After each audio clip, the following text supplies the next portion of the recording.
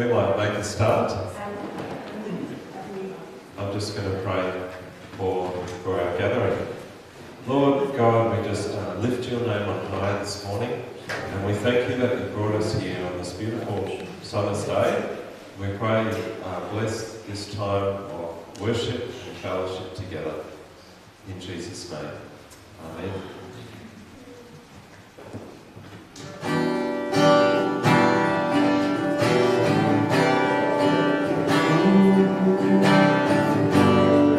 Worship you, Lord, we worship you this morning. From the mountain edge to the valley low, when the rivers run and the sea billows roll, from your perfect presence I cannot escape. You never will me. I trust your name, Emmanuel, God with us in day of darkness. Lord, you are here, Emmanuel, God with us. I need you, Jesus, so draw me near. Let's worship you. Oh, Jesus.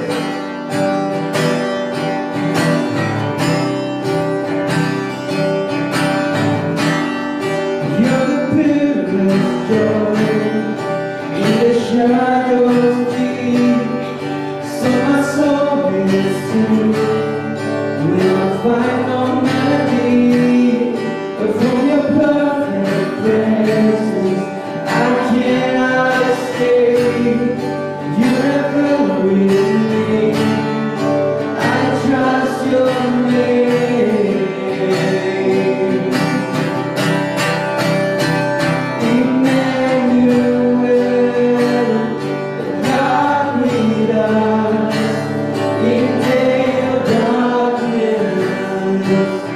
Lord, you are here, Emmanuel, God with us. I need you, Jesus, so draw me near. My heart and flesh may fail, but God, you never will. You are my strength and shield, my portion forever. My heart and flesh may fail, but God, you never will. You are my strength and shield, my portion forever.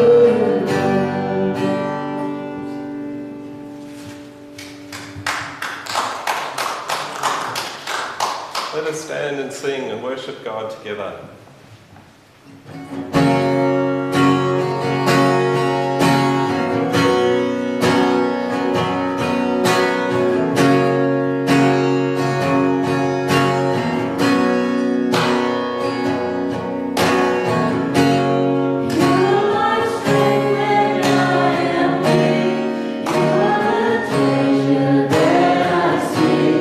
You are my holy and all.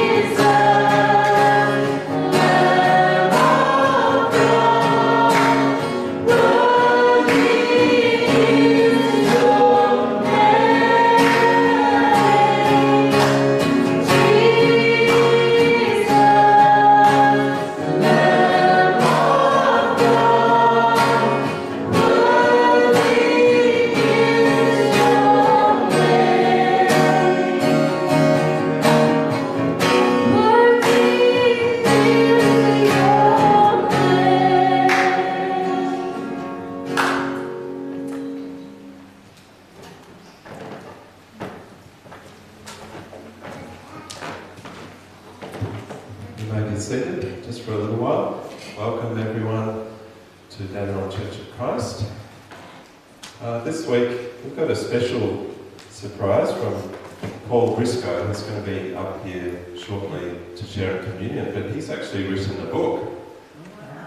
And he's just printed 2 copies, and 1 copy is going to be living here at the library, but anyone can feel free to borrow it. It's on the book of Daniel, his life, work, ministry and message.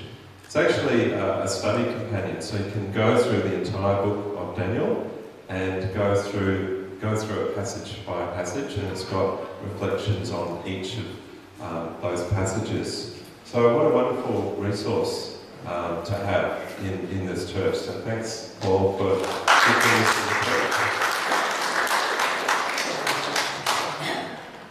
Just one other announcement. Catherine and I will be away the next 2 weeks, so we won't be around on next Sunday or the following Sunday, and we'll be away for those weeks. So we probably won't be answering emails. We might answer a phone call if it's an emergency, but otherwise the church will be in the capable hands of the elders. And also we have we've got 1 guest preacher next week, my friend James Ayling, and he'll be talking on the fall, because we're going through God's big story, and so he's covering the fall, and then the following week Mark Brayley will follow up on that theme as well. So it should be a great couple of weeks. Sorry we're missing it, but we need some time away as a family. So thank you. So I'm going to invite Mark and Amanda up again to sing a worship song. Thank you.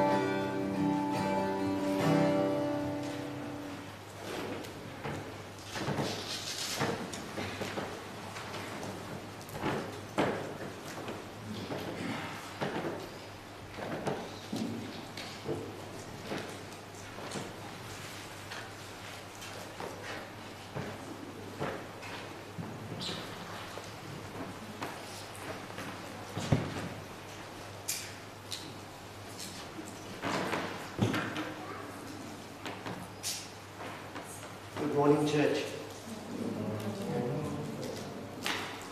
Maybe the one thing I could mention is that when I joined this church some time ago, I was about halfway through that book.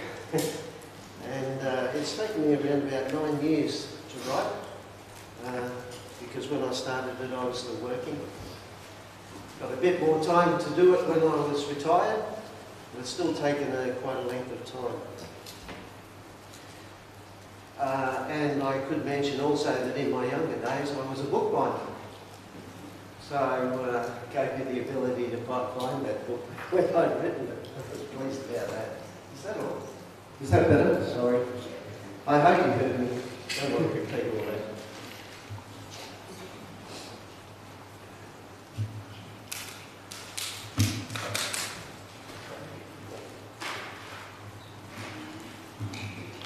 We come to a time of communion to share with the elements and to share with our Lord in everything that He has done for us, everything that He promises us, everything that we can enjoy as Christian people.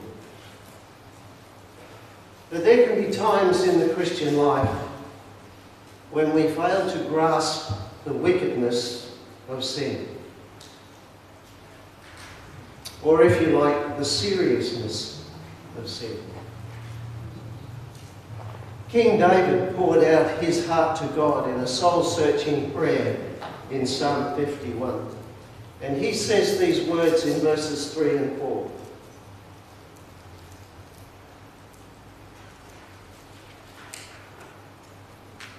For I am so ashamed. I feel such pain and anguish within me. I can't get away from the sting of my sin against you, Lord. Everything I did right in front of you, for you saw it all. Against you, and you above all, have I sinned. Everything you say to me is infallibly true. David reveals the anguish of his soul over his sin. All of us need to do this. Sin is known by many names, names that are used these days so that we don't have to use the word sin. But it is still sin. And it separates us from a holy God. We want to look up into the face of Jesus. We want to say, I love you. But instead we find ourselves so often saying, my sin is ever before me. Satan became God's enemy when he allowed sin to enter his heart. This is our danger too, when we let Satan get in the way of the relationship that we want to have with God. Satan is vicious, cruel, violent, arrogant, but his most subtle weapon against people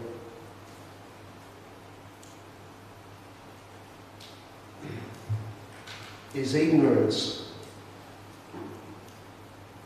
deception.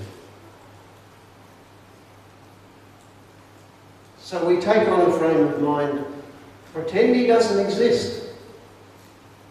Just ignore him. Or we have a don't care attitude. Don't concern yourself with such a notion. It's not that important. When we have thoughts and feelings of this nature, we have played right into his hand. This is exactly what he wants. Just ignore him. If we live our lives this way, even for one day, he's won. But to make him lose every time, we need to keep short accounts with the Lord. And what I mean by that is to confess and forsake sin every time each and every time that it comes to our attention and we become aware of it. Because it's in those moments that our unity and our fellowship and our peace with the Lord has been shattered. And that brings us, my friends, to this time. Right here, right now, with the elements that we hold in our hand.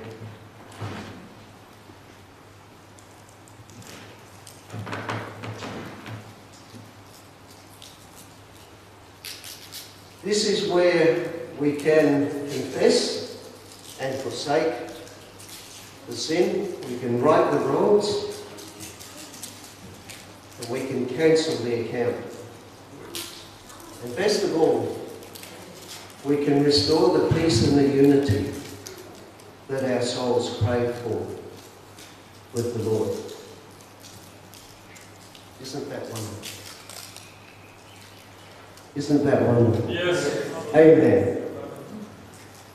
Jesus waits right here, right now, to help to make this happen.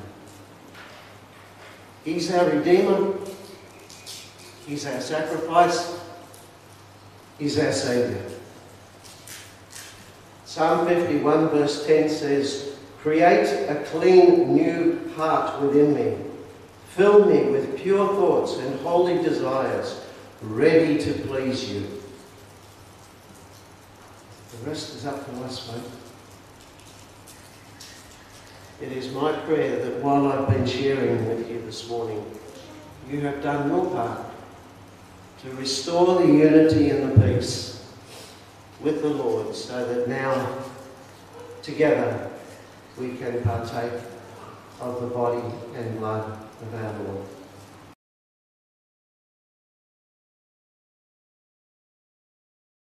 Because in spite of everything that's happening, God is still in control. Amen. He still loves us. He's still provided so much for our benefit and blessing in life. So with those thoughts in mind, I want to pray this prayer of thanks and praise. And most of the items that I'm going to pray about have been my personal experience in the opening days of 2021.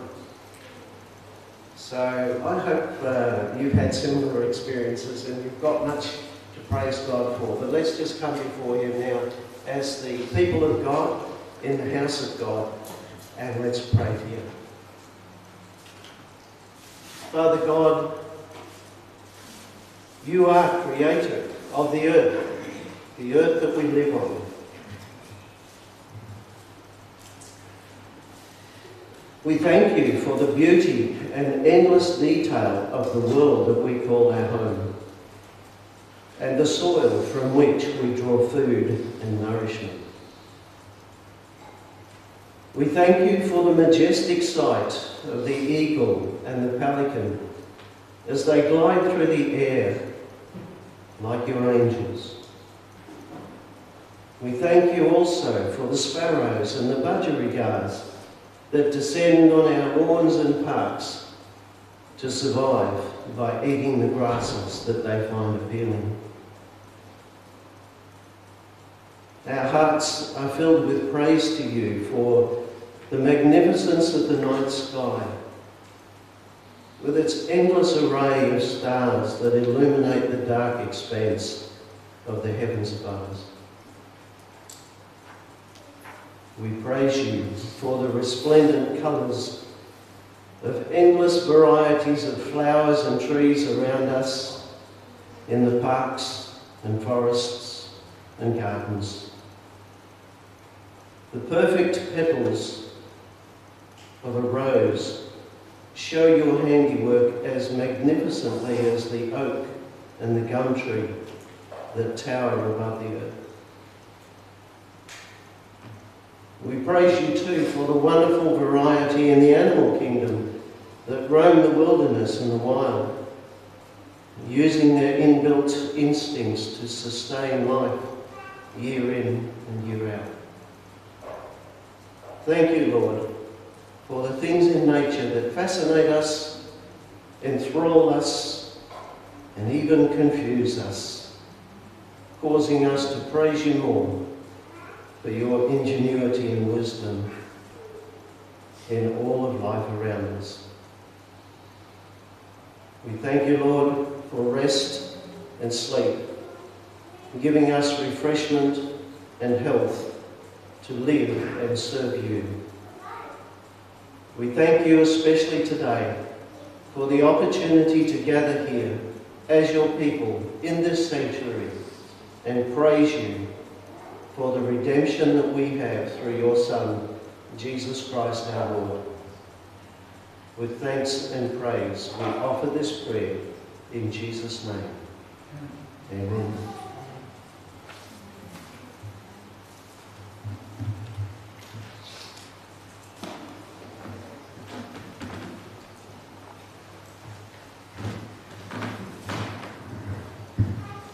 Thanks, Paul, for that beautiful prayer about creation. We're talking about God's big story, covering the big story of the Bible over the next few weeks. We're still in creation. And a girl one day went to her mother and asked her, how were people created? And the mother replied, well, God created human beings on this earth a long time ago. And then the girl wanted a second opinion, so she went to her dad and asked him, how were people created? And he replied, well, we descended from monkeys. And the girl was very confused, so she went back to her mother and said, Mum, why did you tell me that God created people? And then Dad said we just came from monkeys. And she replied, it's very simple. I told you about my side of the family. Your dad told you about his.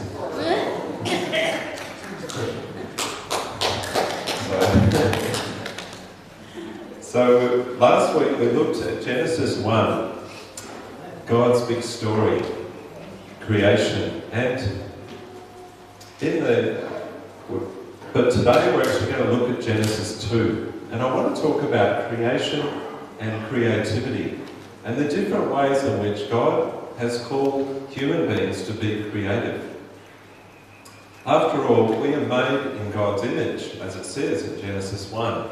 So if we reflect God's personality, and God is a creator God, it follows that we have that creative instinct within us. So I'm going to read from Genesis 2, starting from verse 4, and this is the New Living Translation. So when the Lord God made the earth and the heavens, neither wild plants nor grains were growing on the earth, for the Lord God had not yet sent rain to water the earth, and there were no people to cultivate the soil. Instead, springs came up from the ground and watered all the land. Then the Lord God formed the man from the dust of the ground. He breathed the breath of life into the man's nostrils, and the man became a living person. Then the Lord God planted a garden in Eden in the east, and there he placed the man he had made. The Lord God made all sorts of trees grow up from the ground, trees that were beautiful and that produced delicious fruit. In the middle of the garden he placed the tree of life and the tree of the knowledge of good and evil. Just jumping to verse 15. The Lord God placed the man in the Garden of Eden to tend and watch over it. But the Lord God warned him, you may eat freely the fruit of every tree in the garden, except the tree of the knowledge of good and evil. If you eat its fruit, you are sure to die. And the Lord God said, it is not good for the man to be alone. I will make a helper who is just right for him. So the Lord God formed from the ground all the wild animals and all the birds of the sky. He brought them to the man to see what he would call them, and the man chose a name for each one. He gave names to all the livestock, all the birds of the sky, and all the wild animals. But still there was no helper just right for him. So the Lord God caused the man to fall into a deep sleep. And while the man slept, the Lord God took out of the man's ribs and closed up the opening. Then the Lord God made a woman from the rib, and he brought her to the man. At last the man exclaimed, "This one is bone from my bone and flesh from my flesh. She will be called woman because she was taken from man."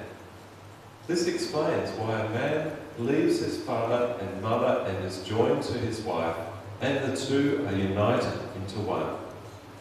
Now the man and his wife were both naked, but they felt no shame. This is the word of the Lord. Thanks be to God. So the first way I want to talk about that God calls us to be created comes from that verse in verse 15. The Lord God took the man and settled him in the Garden of Eden to cultivate and care for it. So we heard in Genesis 1 that God created all the wild animals and the plants and everything, and there was this wilderness. And I talked a bit about the wildness of God's creation, even before man came on the scene. But then God places Adam in the garden. In other words, he gives him a little sort of corner of the earth to tend and cultivate and care for. And so this is God's plan, his intention for humanity to be able to control nature to some extent, but not to have the whole of the earth to dominate necessarily, but just a part of the earth to cultivate and care for. So for the first 6 days of creation, there's this repeated phrase in Genesis 1, there was morning and there was evening. But to the 7th day of creation, there is no end. It doesn't say there was an evening. And so that implies that the 7th day is still going on. Because God rested on the 7th day and he blessed it and he declared it holy. And so therefore it is an eternal rest. It's still going on. And the first 2 chapters of Genesis reveal God's ideal vision for the cosmos is a place where God lives with his partners in creation, that is, human beings, to rule the world. Remember last week we talked about he gave humankind dominion over the earth to rule the world in harmony forever. So the 7th day, the day of rest, is in fact the goal of creation. It's all leading to that point where God is going to dwell with humanity and they're going to rest and rule over the earth with him forever. And that is not to say that Adam and Eve are to be couch potatoes and just lob around. Not that there were couches back then. That God actually gives them work to do, but it's not the kind of work that is, they're not toiling. They're actually, you can imagine, they would enjoy tending and cultivating this garden that God had given them. I mean, look at the beauty of this garden. Perhaps Eden looked a little bit like this. This is in Canada, although they wouldn't have had lawnmowers and hedge clippers and so on, so maybe it looked a bit wilder than this, but nonetheless, there was beauty and order that God intended humankind to bring to his creation. And so God gives them this work to do, that they may enjoy the beauty and eat freely of the fruit on the trees and dwelling with God in complete peace. So it's important to remember this original plan that God had for humanity. As we read the rest of the Bible, this theme crops up again and again. And it's good to have this in the back of our minds, that this was God's original plan. The second way in which God calls us to be created is in Genesis 1, when he says to Adam and Eve, be fruitful and multiply. In other words, procreate, have babies. What a great command to have. I'd be happy to obey that command. And many people have done that. And so the world has filled with with human beings across the face of the earth. Adam and Eve obeyed that original command. But the command isn't just about procreation, having children, because in Genesis 2 we actually get a more intimate picture of what the relationship is like between man and woman. And Adam expresses it in this first, you could say it was the first ever love poem or love song in Genesis 2. He says, when Eve is created out of his ribs, he wakes up from his sleep and beholds Eve, and he goes, "This, at last, is bone of my bones and flesh of my flesh. This one shall be called woman, for out of man this one was taken." You can just see that desire in Adam. He's seen the animals and the birds and said to God, "No, they're not going to be my helpers." And then finally, he creates Eve, and he is just ecstatic. So this poem would later take more fuller expression in the Song of Songs. If you read the Song of Songs, it's full of love poems between a man and a woman. And it is the most beautiful poetry, you could say, that's ever been written. "I am my beloved's, and he is mine. His banner over me is love." Every romantic expression within culture, right from that first love poem, right through to Shakespeare's Romeo and Juliet, right through to today when we watch romantic comedies at the movies, they are inspired by that original impulse within men and women to adore the other and desire each other, and to be one with them. And this is a God-given desire and planted within us, not simply for the purpose of procreation, having children, but an innate desire to share in an intimate relationship with a lifelong companion. And it's God's will that this intimate relationship is exclusive of all others. Although we read in the Old Testament that some men had several wives, in the New Testament, Jesus and the apostles emphasise faithfulness to one partner alone for life. Now, the Greek word for love, or romantic love, is eros, which is where we get the word erotic. Now, sadly today, the erotic is often associated with a distorted view of sex, which leads to lust. But this was far from God's original intention for men and women, because it says at the end of Genesis 2 that the man and his wife were both naked and they felt no shame. They were not ashamed. So erotic love between a man and a woman is a God-given gift to be enjoyed and celebrated, and it takes its full expression in the Bible in the Song of Songs.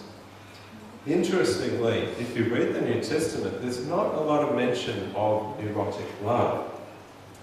There is more of a focus on what's called agape. It's the Greek word for the love of God. And when Paul, he talks about marriage in his letter to the Ephesians, and he actually likens the love between a husband and wife. He says that reflects the love between Christ and his church. And so the intimacy of love that's created within marriage mirrors the intimacy that we can have with God the Father through his Son, Jesus Christ.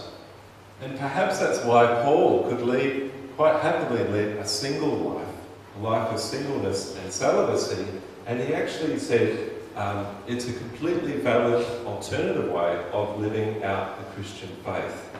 You know, he actually said if you're converted to the faith, if you're single, then you can remain single. You don't have to marry. And so basically, if people have found Jesus, this is enough. They can expend their energy on serving God rather than on a wife or husband. That is not to say that marriage is no longer relevant. Not at all. The New Testament still blesses marriage between a man and a woman. But what it is saying is that singleness is just as valid as a way of life for the Christian to follow Jesus. So the original command of God in Genesis to be fruitful and multiply in the New Covenant actually can refer to the church being fruitful and multiplying and going to the ends of the earth, spreading the good news of the gospel. And so the church should be having babies. We should be planting churches all throughout the land.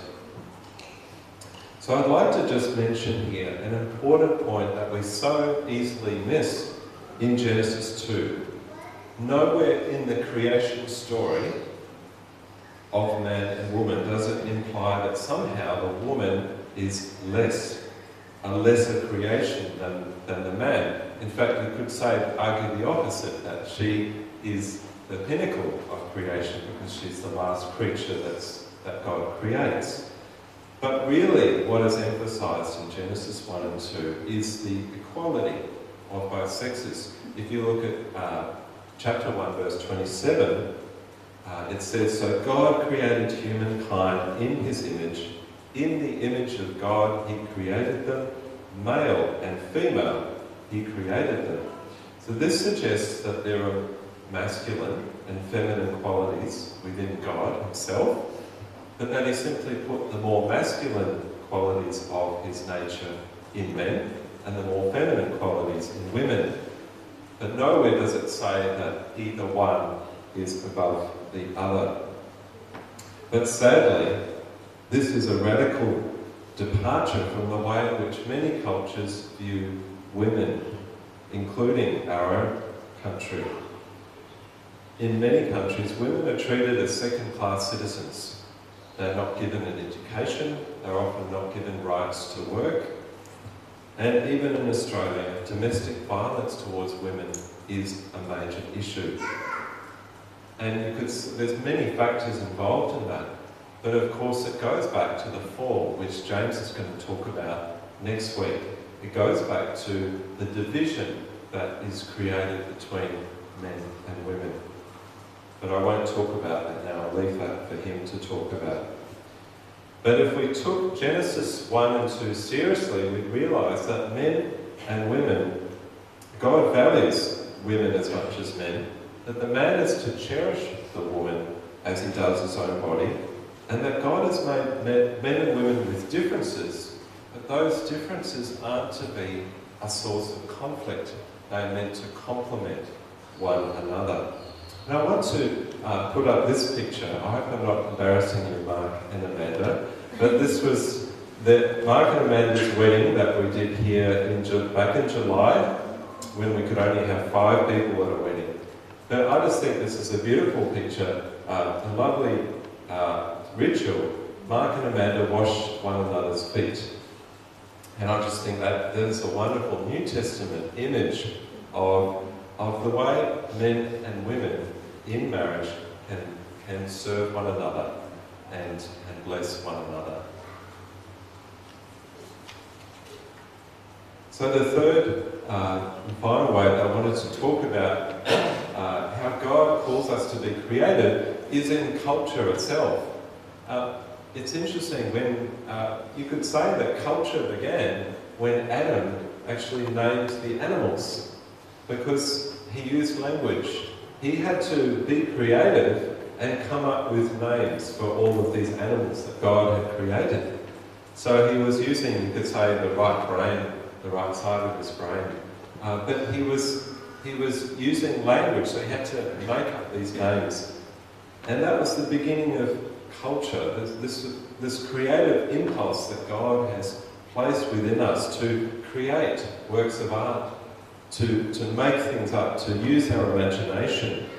And so we have poetry, literature, song and dance, drama, painting, pottery, sculpture, and more recently we've got film, photography and animation. And you might say, well, I'm not a creative person. Well, that's simply not true, because each and every one of us were created in God's image, so therefore We reflect his nature, and he is a creator God. So there are different ways of being creative. You don't have to just be picking up a paintbrush or a pen to write. You could be creative in relationships, for example, in understanding how people relate to one another and coming up with creative solutions to maybe solve arguments. You could be creative in science or in maths. I mean, think about all the scientists that are working on the COVID vaccine at the moment, how creative they have to be in coming up with solutions to combat this virus. So the God who created something out of nothing helps us bring out new ideas and creative solutions to the world's problems. And then, of course, as a church, we have the gifts of the Spirit, which are inherently creative. So we have the gifts of prophecy, of speaking in tongues, of faith and healing and leadership and hospitality. All of these gifts we're called to exercise, and Christians are needed more than ever to bear witness to the good news of God and his glory through the gifts of the Spirit and our creative endeavours in the world. I wanted to just ask you this question to think about, ponder and talk about with the person next to you just for a moment. In what area or areas is God calling you to be creative this year? And it could be anything I've talked about before. I mentioned cultivation, gardening. I mentioned having children. Brian and Lexi are due to have a child this year, sorry. Being creative and multiplying. You might be past the child-rearing stage, but there's other ways you can be creative. You can be fruitful in the gifts of the Spirit and bless the church and seek to spread the good news of the gospel. You might be creative in hospitality. Hopefully this year we can have more people over to our homes. You might be creative in writing cards and letters to people. There's all sorts of ways that you can be creative and answer that call of God in your life. So why don't you just talk to the person next to you? Could be your husband or wife, could be a friend, and just spend some time answering that question, and then we'll just finish with a prayer at the end.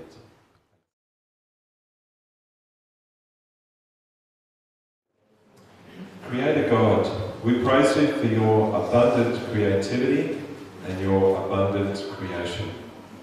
Thank you for making us in your image. Thank you for men and women and the differences you have given us. We confess that so often we allow these differences to divide us rather than appreciating the other for who they are. Grant us the grace to accept each other as you have made us to be. Creator God, may we never forget the purpose for which you intended us to live, to rest and rule creation in harmony with you forever. I pray that you will give each one of us guidance as we discover the ways in which we can be creative this year, and the strength and ability to carry our creative endeavours out to completion for the sake of your kingdom and your glory. We pray this in Jesus' name. Amen.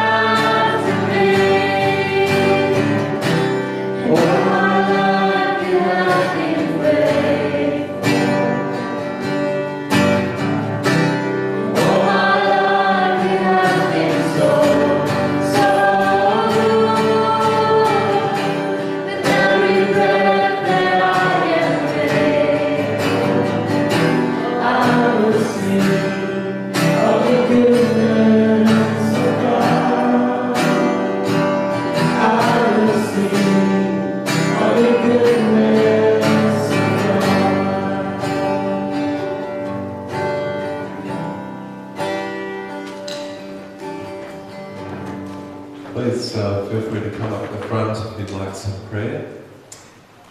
Go in peace to love and serve the Lord in the name of Christ. Amen.